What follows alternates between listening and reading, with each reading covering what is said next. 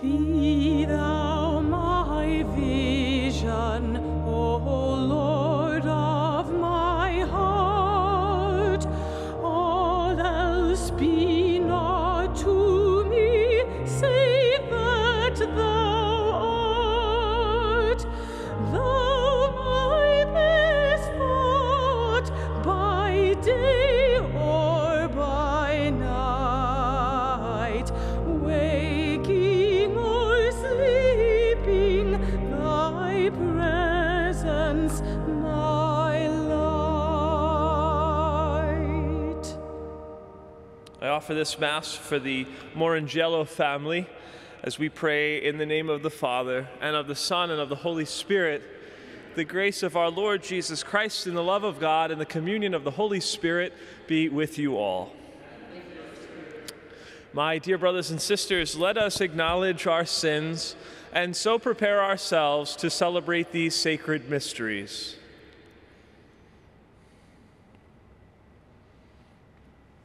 I confess to Almighty God and to you, my brothers and sisters, that I have greatly sinned in my thoughts and in my words, in what I have done and what I have failed to do, through my fault, through my most grievous fault. Therefore I ask the Blessed Mary, ever Virgin, all the angels and saints, and to you, my brothers and sisters, to pray for me to the Lord our God. May Almighty God have mercy on us, forgive us our sins, and bring us to everlasting life. Kyrie eleison, Kyrie eleison, Christe eleison, Christe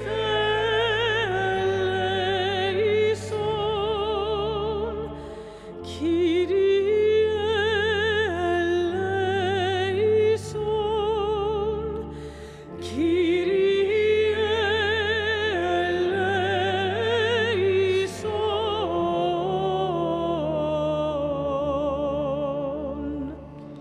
Let us pray. O God, by whom we are redeemed and receive adoption, look graciously upon your beloved sons and daughters, that those who believe in Christ may receive true freedom and an everlasting inheritance. Through our Lord Jesus Christ, your Son, who lives and reigns with you in the unity of the Holy Spirit, God forever and ever. Amen.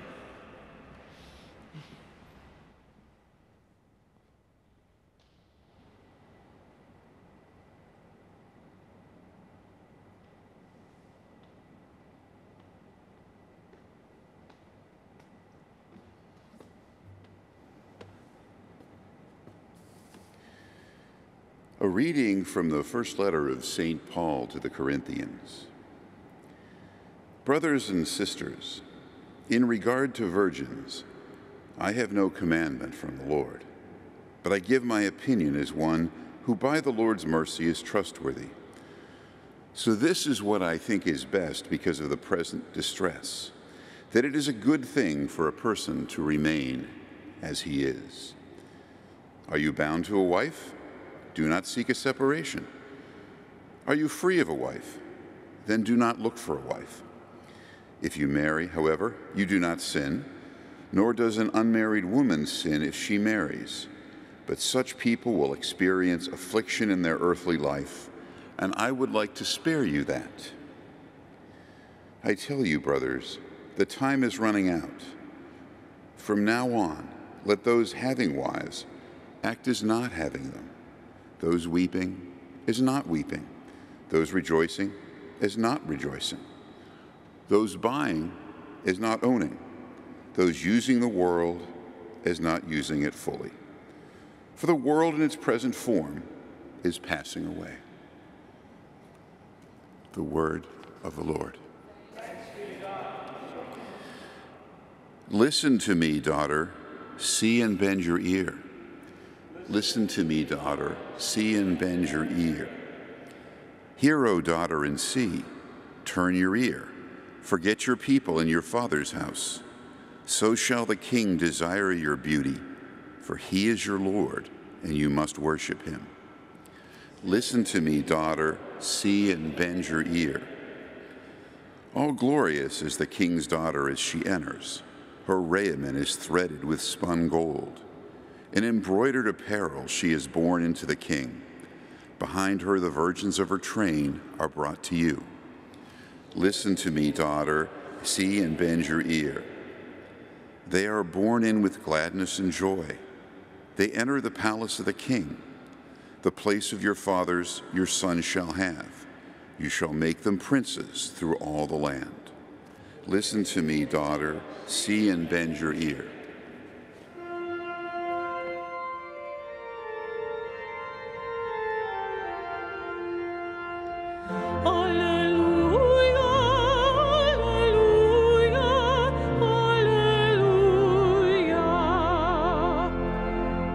Rejoice and leap for joy, your reward will be great in heaven.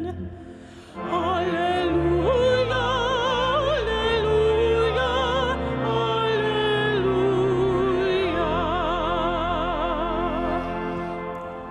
The Lord be with you. From the Holy Gospel according to Luke. Raising his eyes toward his disciples, Jesus said, "Blessed are you who are poor, for the kingdom of God is yours. Blessed are you who are now hungry, for you will be satisfied. Blessed are you who are now weeping, for you will laugh. Blessed are you when people hate you and when they exclude and insult you and denounce your name as evil on account of the Son of Man. Rejoice and leap for joy on that day. Behold, your reward will be great in heaven. For their ancestors treated the prophets in the same way. But woe to you who are rich, for you have received your consolation. But woe to you who are filled now, for you will be hungry. Woe to you who laugh now, for you will grieve and weep. Woe to you when all speak well of you, for their ancestors treated the false prophets in this way." The Gospel of the Lord.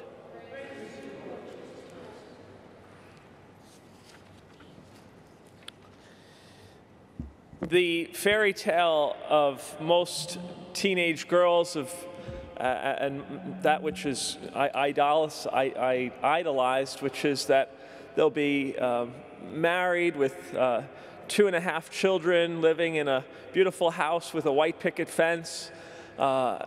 Most teenagers, maybe not just teenage girls, have those kinds of dreams that they will experience that in their lives.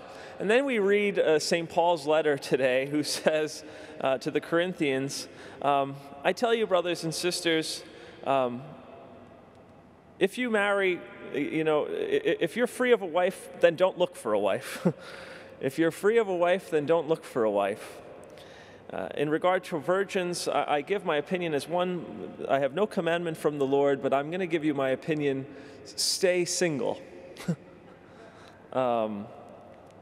Sometimes parishioners will joke with me when I visit their houses, couples, and they'll say, "Father," I'll tell them I just came back from my retreat, or I'm going to lead a pilgrimage to Germany later in the month of September, and they say, "Father, I don't know what I did wrong. I think you did the right thing. Here I am. I've got work 9 to 5, and I've got the kids to watch, and here you are. I don't know. I did something wrong. You did something right." Well, it kind of leads back to this this passage from St. Paul's letter to the Corinthians. He's not saying that it's a bad thing to be married. He's not saying that it's a better thing necessarily to be single. But what he is saying, to those who are single, your lives are not distracted by the care for another, the care for the distractions of the responsibilities of married life, the responsibilities of being a father, the responsibilities of being a mother, that you as a single person can now dedicate your life wholeheartedly to God. And it's a little easier that way, and it is. I mean, I recognize that. I always do recognize that, especially after big holidays, Thanksgiving or Christmas or Easter, when I'm with my family and my nieces and nephews, and who's crying over a game, and whose in-law is angry at the other, and whose wife is angry at the husband, or my brother angry at his wife, or my sister angry at her husband, or my father upset at something, and the children are crying, and it's not always that bad necessarily, but you know, there's drama that comes with it. And then I say to my family, God bless you all, love you all. I'm going back to my quiet rectory where I can just sit in peace. That I recognize as a blessing in some regard, certainly, that you can then retreat back to a quiet home where I live a stone's throw from the Blessed Sacrament. In fact, even in our rectory, we have a beautiful chapel that Bishop DiMarzio has installed in the rectory so that we have the Eucharist right there, right by our side. Is it bad to be married? No. If you're married, do not seek a separation. If you marry, however, make sure that you can keep your focus also on Christ. To not be distracted by only the responsibilities of married life, to not be distracted of the responsibilities only of your fatherhood or your motherhood, but to also seek Christ in the midst of that. That's a common theme that we hear in the Gospels. We heard it again, you know, these past Sundays in the Gospels, to put Christ before all things. Because that's what really matters. That's what the Gospel is saying. It's not the tangible that matters. That which we think is important is not really that important. What is most important is our relationship with Christ. Blessed are you who are poor. Happy are you who are poor. Well, the rest of the world would say, happy are the rich. The rest of our teenagers and our young generation would say, I want to be rich. I want to have the money. I want to have the wealth. I want to have an overabundance of food. I never want to experience sorrow or weep.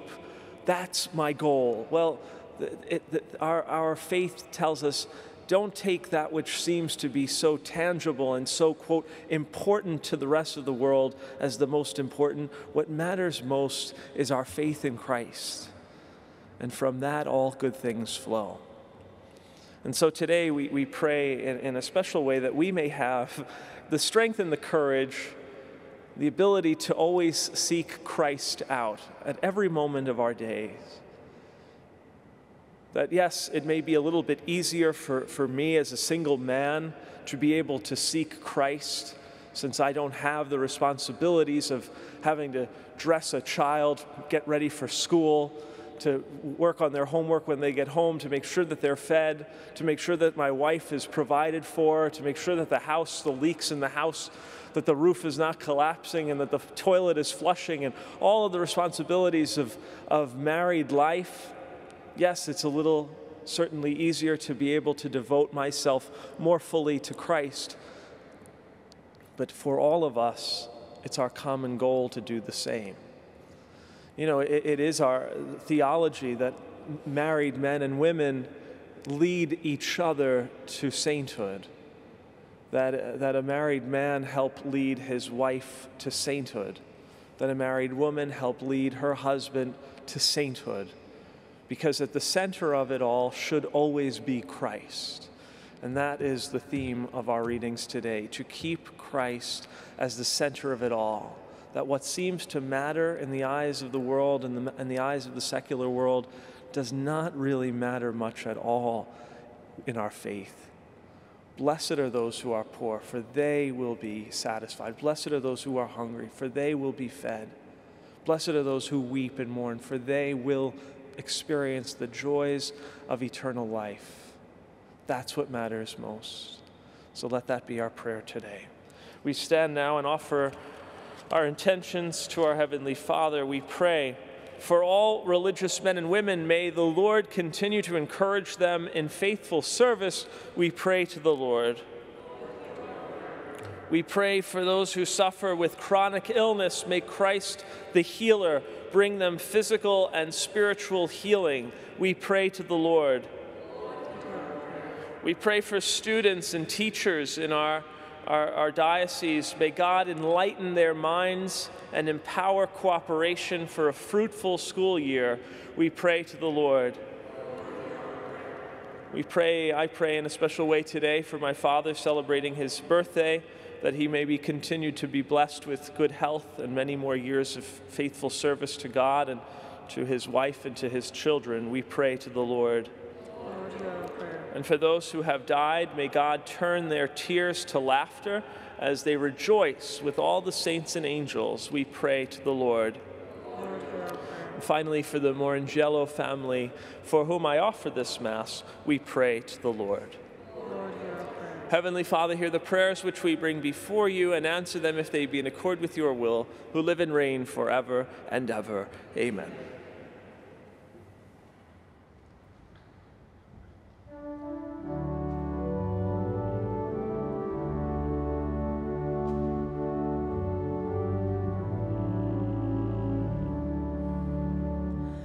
We plow the fields and scatter the good seed on the land, but it is fed and watered by God's almighty hand.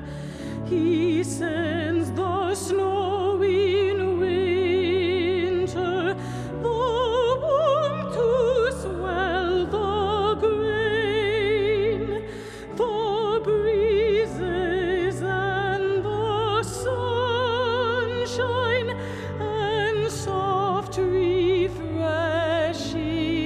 rain.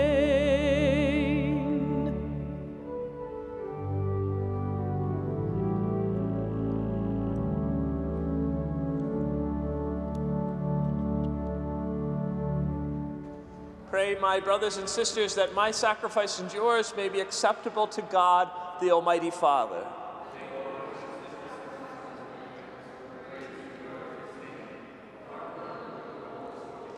O God, who give us the gift of true prayer and of peace, graciously grant that through this offering we may do fitting homage to your divine majesty, and by partaking of the sacred mystery, we may be faithfully united in mind and heart. Through Christ our Lord. Amen. The Lord be with you.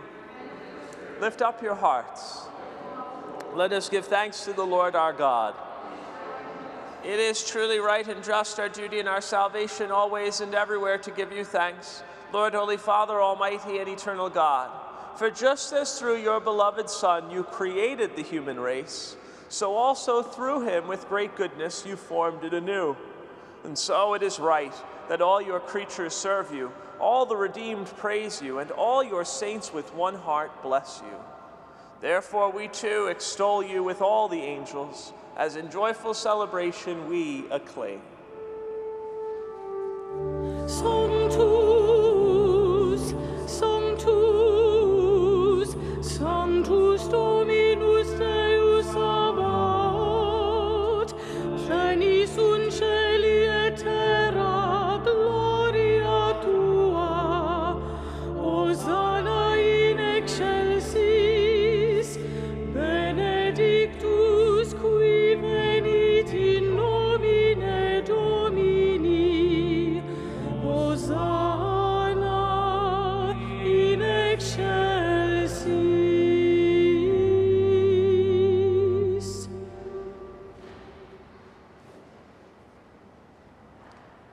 You are indeed holy, O Lord, the fount of all holiness. Make holy, therefore, these gifts, we pray, by sending down your Spirit upon them like the dewfall, so that they may become for us the body and blood of our Lord Jesus Christ. The time he was betrayed and entered willingly into his passion, he took bread, and giving thanks, broke it and gave it to his disciples, saying, "Take this, all of you, and eat of it, for this is my body, which will be given up for you."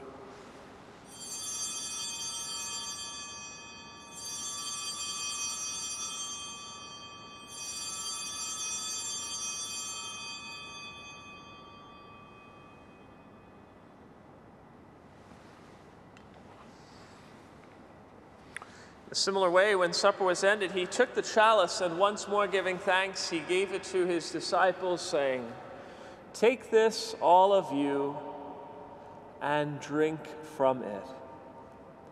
For this is the chalice of my blood, the blood of the new and eternal covenant, which will be poured out for you and for many, for the forgiveness of sins.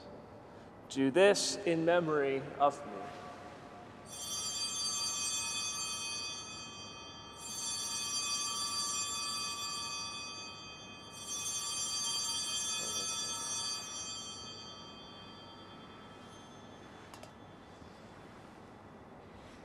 Mysterium Fidei. Mortem tuam annunciamus Domine, et tuam resurrectionem confitemur, donec venias. Therefore, as we celebrate the memorial of his death and resurrection, we offer you, Lord, the bread of life and the chalice of salvation, giving thanks that you have held us worthy to be in your presence and minister to you. Humbly we pray that, partaking of the body and blood of Christ, we may be gathered into one by the Holy Spirit. Remember, Lord, your church spread throughout the world, and bring her to the fullness of charity, together with Francis our Pope and Robert our Bishop and all the clergy. Remember also our brothers and sisters who have fallen asleep in the hope of the resurrection, and all who have died in your mercy. Welcome them into the light of your face. Have mercy on us all, we pray, that with the Blessed Virgin Mary, Mother of God, Saint Joseph, her most chaste spouse, with the blessed apostles and all the saints who have pleased you throughout the ages, we may merit to be co-heirs to eternal life, and may praise and glorify you through your Son, Jesus Christ. Through him and with him and in him, O God, Almighty Father, in the unity of the Holy Spirit, all glory and honor is yours forever and ever.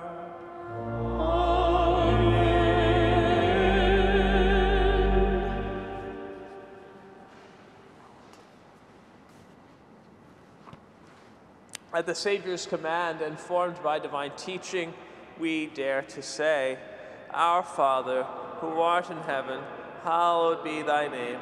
Thy kingdom come, thy will be done, on earth as it is in heaven. Give us this day our daily bread, and forgive us our trespasses, as we forgive those who trespass against us. And lead us not into temptation, but deliver us from evil. Deliver us, Lord, we pray, from every evil. Graciously grant peace in our days, that by the help of your mercy we may be always free from sin and safe from all distress, as we await the blessed hope and the coming of our Savior, Jesus Christ.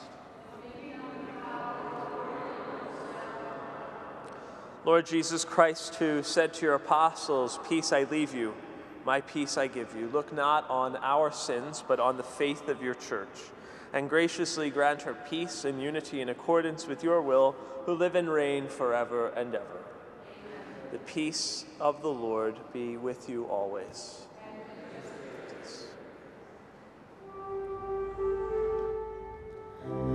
Agnus Dei, qui tollis peccata mundi, miserere nobis. Agnus Dei, qui tollis peccata mundi, miserere nobis. Agnus Dei, qui tollis peccata mundi, dona nobis pacem.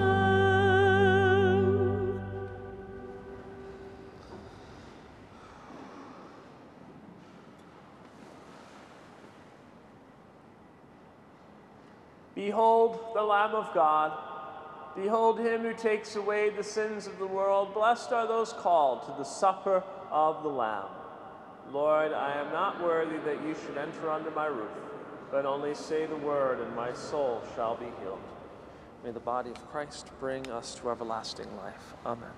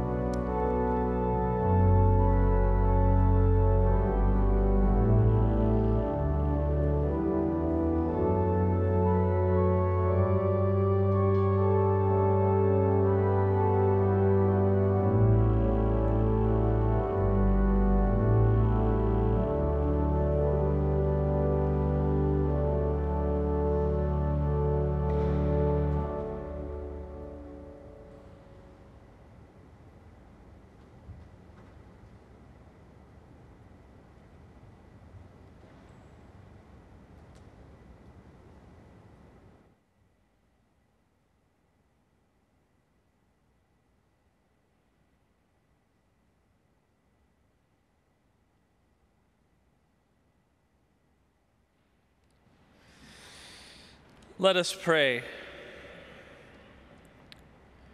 Grant that your faithful, O Lord, whom you nourish and endow with life, through the food of your word and heavenly sacrament, may so benefit from your beloved Son's great gifts that we may merit an eternal share in his life, who lives and reigns forever and ever. Amen. As I mentioned in the prayers of the faithful, today is my father's birthday, 81 years old, and I texted him yesterday to see where I could take him out for lunch. So he responded this morning. He said, "How about White Castle?" I don't think I've seen my father eat White Castle in 20 years. So, Dad, I'll splurge. How about Wendy's? We'll splurge, okay? But I'm looking forward to spending a little bit of time with him on his birthday today. And our prayers for you, Dad, today and always. The Lord be with you. And may Almighty God bless you, the Father, the Son, and the Holy Spirit. Go forth, the Mass is ended. Thanks be to God. Together we pray. Saint Michael, the Archangel, defend us in battle. Be our protection against the wickedness and snares of the devil. May God rebuke him, we humbly pray. And to thou, O Prince of the heavenly host, by the power of God, cast into hell Satan and all the evil spirits who roam about the world, seeking the ruin of souls. Amen. A blessed day to you all.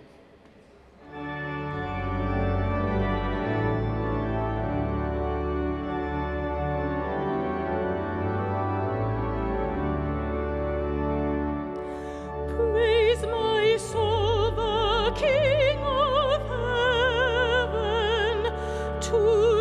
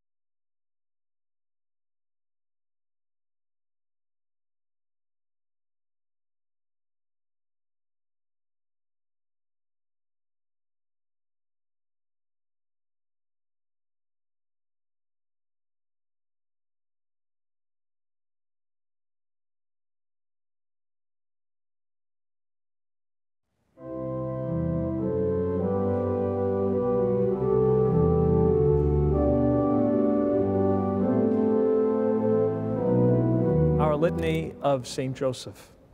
In the name of the Father, and of the Son, and of the Holy Spirit. Amen.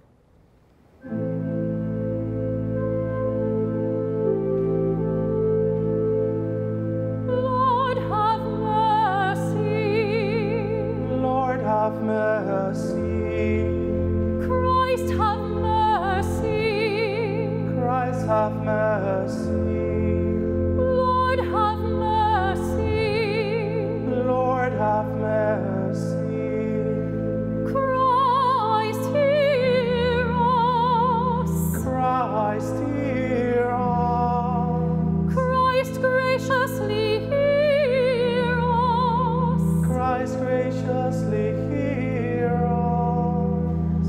God, the Father of heaven, Have mercy on us. God, the Son, Redeemer of the world, Have mercy on us. God, the Holy Spirit, Have mercy on us. Holy Trinity, one God, Have mercy on us.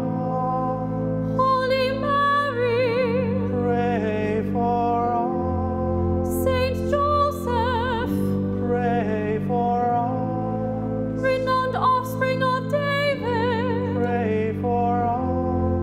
light of patriarchs, Pray for us. spouse of the Mother God, Pray for us. chaste guardian of the Virgin, Pray for us. foster father of the Son of God, Pray for us. diligent protector of Christ, Pray for us. head of the Holy Family, Pray for us. Joseph most just, Praise for us. Joseph most chaste, Pray for us. Joseph most prudent, Pray for us. Joseph most strong, Pray for us. Joseph most obedient, Pray for us. Joseph most faithful, Pray for us. mirror of patience, Pray for us.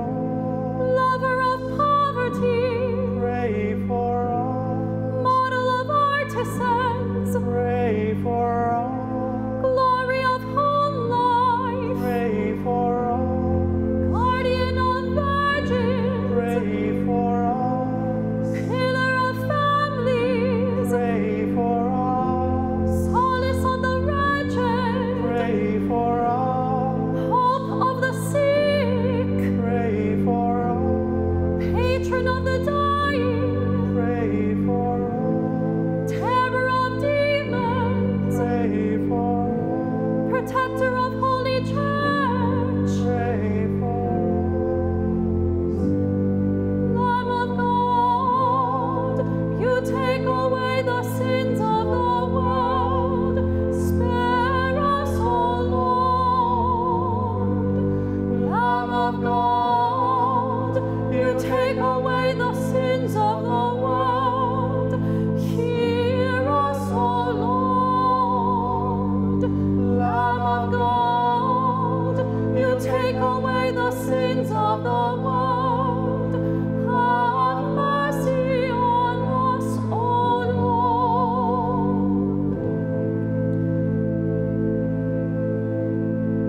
the Lord made him master of his home.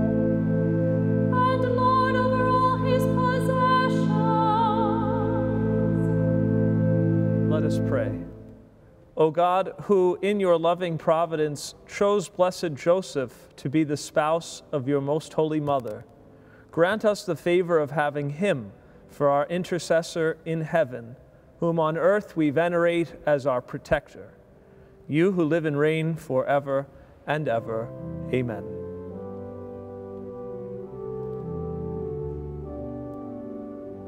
An act of consecration to St. Joseph by St. Alphonsus Liguori. O holy patriarch, I rejoice with you at the exalted dignity by which you were deemed worthy to act as father to Jesus, to give him orders and to be obeyed by him, whom heaven and earth obey. O great saint, as you were served by God, I too wish to be taken into your service. I choose you, after Mary, to be my chief advocate and protector. I promise to honor you every day by some special act of devotion and by placing myself under your daily protection. By that sweet company which Jesus and Mary gave you in your lifetime, protect me all through life so that I may never separate myself from my God by losing his grace. My dear Saint Joseph, pray to Jesus for me. Certainly, he can never refuse you anything, as he obeyed all your orders while on earth. Tell him to detach me from all creatures and from myself, to inflame me with his holy love, and then to do with me what he pleases. By that assistance which Jesus and Mary gave you at death, I beg of you to protect me in a special way at the hour of my death, so that, dying assisted by you in the company of Jesus and Mary, I may go to thank you in paradise, and in your company to praise my God for all eternity. Amen. The Lord be with you, and may Almighty God bless you, the Father, the Son, and the Holy Spirit. Amen.